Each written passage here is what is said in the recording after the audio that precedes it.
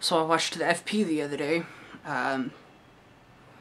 It's a movie kind of post-apocalyptic, but not quite. The scenario is similar to a post-apocalyptic setting, you know.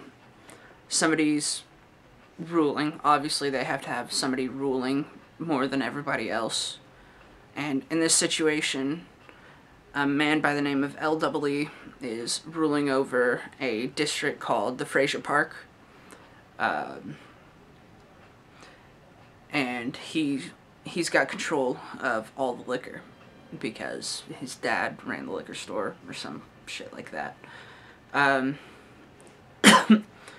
the way that people settle arguments and fights is through Beat Revelation, which is just a ripoff of Dance Dance Revolution. The only reason they didn't actually use DDR is because they didn't have the rights to it. They didn't have the money for it. So this movie is about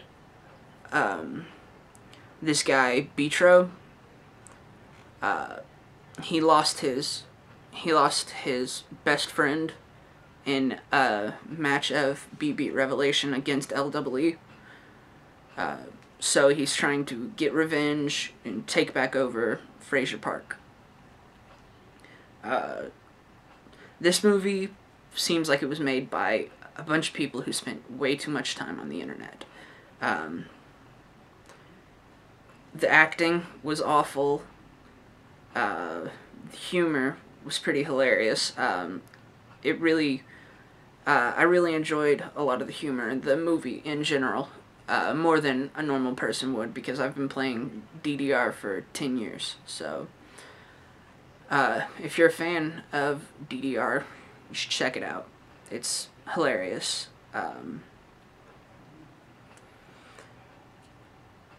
I'm gonna post a link along with this video to the first 11 minutes of the movie, and that'll ultimately be the best way to determine if you want to see it or not.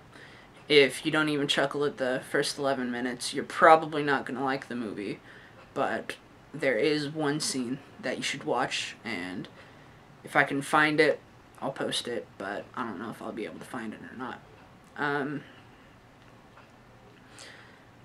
The music was pretty obviously heavily inspired by DDR, so that was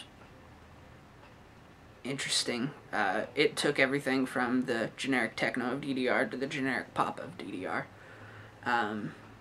The main character, he's also the writer and director, I think, but he's actually an avid Dance Dance Revolution player, so that shows at some points, but at other points you just think, have these people ever even played the game? So I think it's hilarious. My friend who watched it with me found it less hilarious, but she also doesn't play the game. So that leads me to believe that if you like Dance Dance Revolution, you should check out this movie. Definitely watch it with a group of friends. It's not a quality movie by any means, but it's one of those bad movies that you're bound to enjoy regardless, just in its awfulness. So I'll post the link to the first 11 minutes, and if I can find the clip, I'll post that as well. But all in all, it's definitely a pretty amusing movie, to me at least.